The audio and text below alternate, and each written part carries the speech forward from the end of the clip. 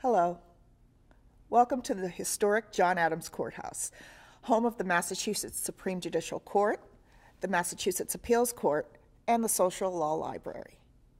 I'm Kimberly Budd, Chief Justice of the Supreme Judicial Court. The film you're about to see will introduce you to our beautiful courthouse. You will explore some of the pivotal moments in our court's remarkable history, which spans over 3 centuries. You'll also hear 5 former justices discuss the critical role that our appellate courts play in preserving the rule of law and protecting individual rights. And if you'd like to see our courts in action, I invite you to view oral arguments either here at the courthouse when possible or online. And now, please enjoy the film.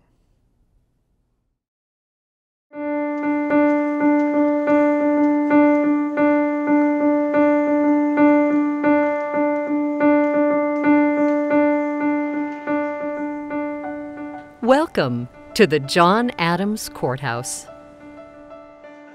The John Adams Courthouse stands as a symbol for the ideals of justice, enshrined in the Massachusetts Constitution, the oldest written constitution still in use in the world. Its chief architect was John Adams.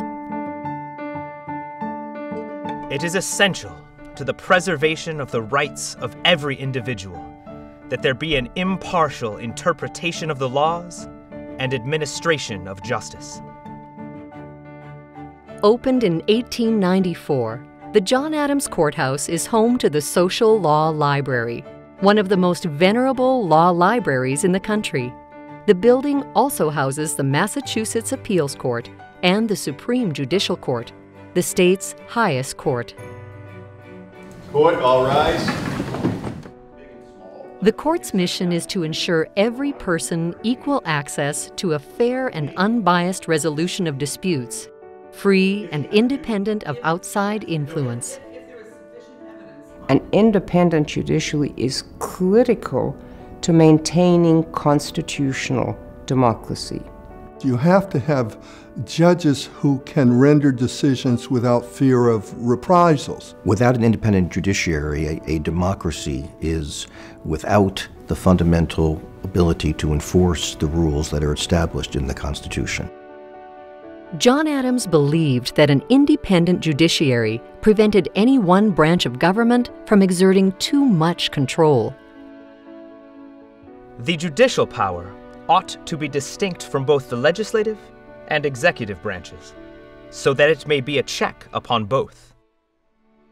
The concept of a constitutional democracy truly has its roots right here with John Adams and the Massachusetts Constitution. A prominent attorney in 1770, John Adams made the vastly unpopular decision to defend British soldiers following the Boston Massacre.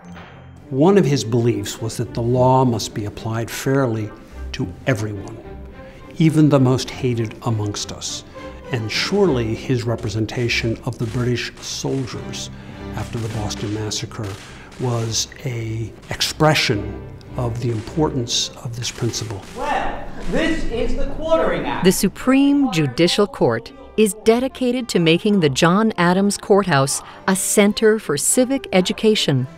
In one outreach program, history is brought to life through interactive performances. During the play Uprising on King Street, the Boston Massacre, students assume the role of jurors in the trial of Captain Preston. Oyez! Oyez! Oyez! Horrid massacre perpetrated last night on King Street by soldiers of the 29th Regiment. Today, you will decide whether or not the defendant, Captain Preston, is responsible for the killings of 5 men by soldiers under his command. I will ask you, Mr. Adams, to present your closing statement. Members of the jury, let us briefly review the events of the evening of March 5th. Captain Preston ordered his men not to fire. Instead, he shouted, "Hold your fire! Do not fire!" I think Captain Preston is innocent because any of the men out of all those people could have yet fired. This verdict now declares that Captain Preston is not guilty of the murder that happened on March 5th. Court is adjourned. For John Adams, the Boston Massacre symbolized the dangers of mob rule. We have to worry about the tyranny of the majority, which is always something that could happen when the executive and the legislative branches of government are following the will of the people. To protect citizens, John Adams included a Declaration of Rights in our state constitution. This declaration, or Bill of Rights, concludes with the pivotal phrase, "We are a government of laws and not of men." Throughout his life, John Adams was a fierce defender of the rule of law. The rule of law is a concept, a policy that basically says that all of us are bound by the same laws. Just think about the image of Lady Justice. She is blindfolded. She cannot see who stands before her. She doesn't know the party's race or their age or their social status. She just renders a decision that is fair. For the courts to function as intended, people must have faith in the judicial process. One way to foster public trust is by appointing justices who reflect the diversity of the community and bring a variety of perspectives to the law. People will trust the decisions of the court if different experiences are informing the outcomes of very difficult decisions that the court has to decide. It wasn't until nearly 3 centuries after the Supreme Judicial Court's founding that the first woman was appointed to the bench in 1977, and 20 years later, the first person of color. What you're looking for is a diverse point of view in reaching the outcomes. It may be the same or it may be different.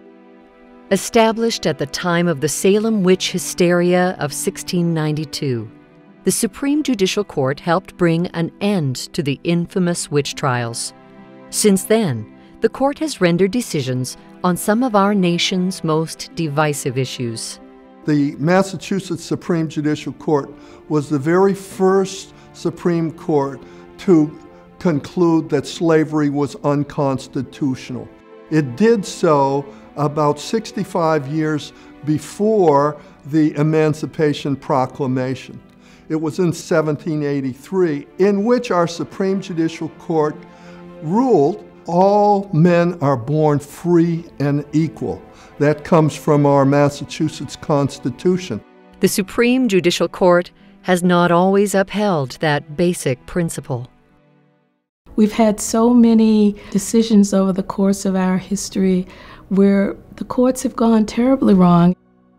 In 1849, attorneys Robert Morris and Charles Sumner argued that 5-year-old Sarah Roberts would receive an inferior education if she attended the all-black Abiel Smith School, which was farther from her home. In a decision penned by Chief Justice Lemuel Shaw, the Supreme Judicial Court rejected their arguments. In a very famous case called Roberts versus City of Boston, our Massachusetts Supreme Judicial Court upheld separate but equal. The separate but equal doctrine ignored the fact that schools for black children lacked basic resources afforded to schools for most white children. Decades later, the nation followed suit. The United States Supreme Court used the Roberts case as a basis for Plessy versus Ferguson, which was the case that stood for separate but equal. It wasn't until 1954, in Brown versus Board of Education, that the United States Supreme Court finally rejected the separate but equal doctrine.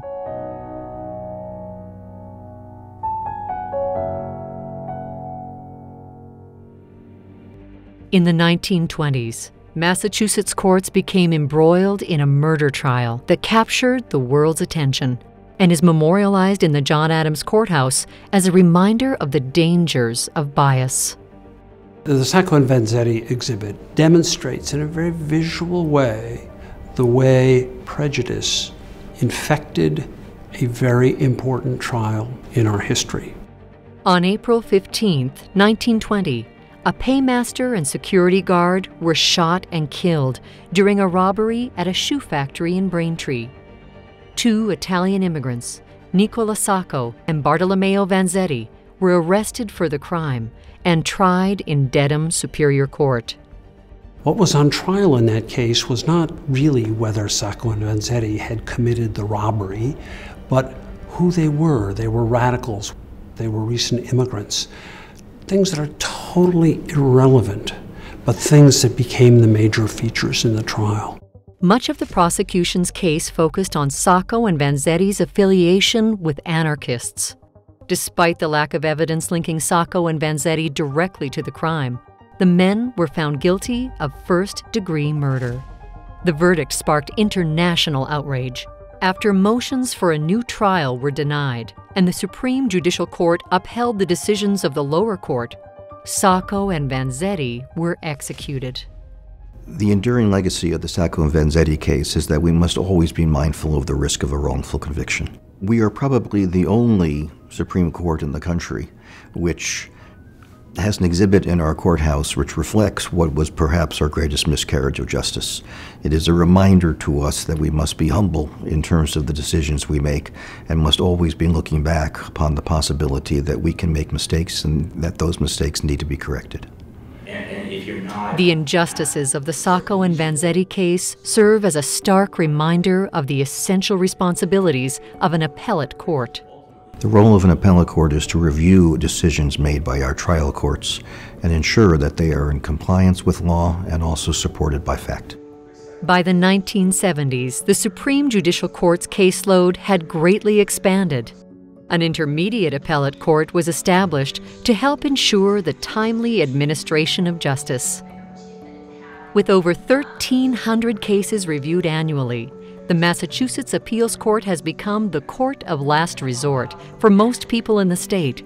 Justices on appellate courts strive to uphold our constitutional rights. Because of the structure of our Constitution, everyone has certain rights that they can turn to the courts to look for protection. For example, in the Goodrich versus Department of Public Health case, we looked to the Constitution and concluded that would include the right to marry the person that you choose. States are finding fertile ground for protecting individual liberties, including the right to same-sex marriage, which our Massachusetts Supreme Judicial Court adopted years before the United States Supreme Court. For over 3 centuries, decisions by the Massachusetts Supreme Judicial Court have had a profound influence on the nation. The 21st century brings new challenges as courts resolve disputes concerning public safety and our fundamental rights to privacy and free speech. This Supreme Judicial Court makes decisions that impact every citizen in Massachusetts, and sometimes the entire rest of the world. Today's court continues to rule on vital cases that shape our lives. Massachusetts is the home of the independent judiciary in America. This building, in all of its splendor, embodies that home and makes it real and exciting, both historically speaking and looking into the future. I would like visitors to the John Adams Courthouse to leave celebrating our form of constitutional democracy. Ours is an extraordinary form of democracy. It is one of our greatest gifts to the world.